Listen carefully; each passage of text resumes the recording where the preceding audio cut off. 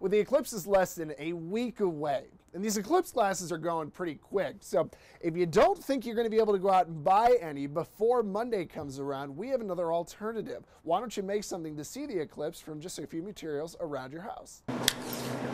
Well, if you want to make your own way to view the eclipse at home, it's actually pretty easy. We're going to make what's known as a pinhole viewer. So you only need a couple things. Some cardstock, or maybe just a really heavy sheet of white paper will do. If you have some computer paper around, maybe just two of them kind of held together, that'd be good. But cardstock's a little thicker, that's going to help. Some aluminum foil, don't need one as big as what we've got. This is grilling foil, but normal aluminum foil is going to work. Some tape, just some Scotch tape or masking tape, it doesn't matter. And then finally, a little thumbtack. You don't necessarily need a thumbtack, just something small you can poke through the tin foil will work. So first thing you're going to want to do is go ahead and cut about a 1-inch hole in a piece of cardstock, or again, just some really strong piece of white paper is going to work. And it doesn't have to be exact, but just pretty close to about 1 inch. So what you're going to do is after you cut that, get some tin foil. Just make sure it's a little smaller than the paper. It doesn't have to be too exact here. And all you're going to do is make sure it's pretty flat and smooth.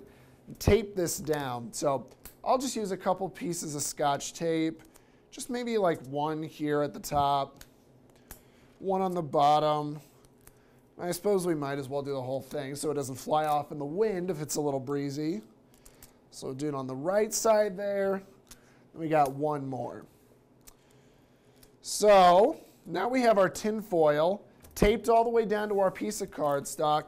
The last thing we're going to do is we're going to take our thumbtack, or again, just something that'll poke a little hole. I think a pen might work, kind of a sharper pen.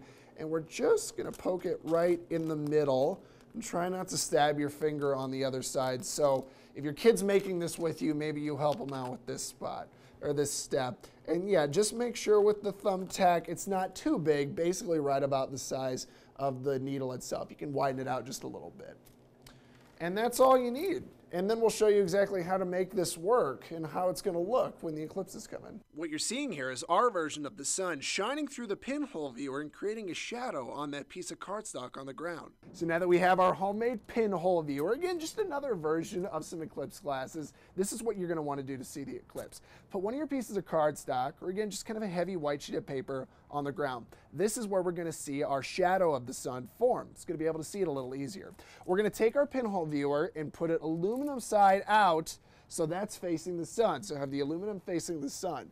That light's going to go through, it's going to hit that little hole we've made, and it's going to show the shadow on that white piece of paper. And as the eclipse is happening, you're going to see right on that white piece of paper a little hole or a little circle that's the sun, and then it'll slowly get tilted over a little darker, and we'll just have one sliver left here in Colorado Springs.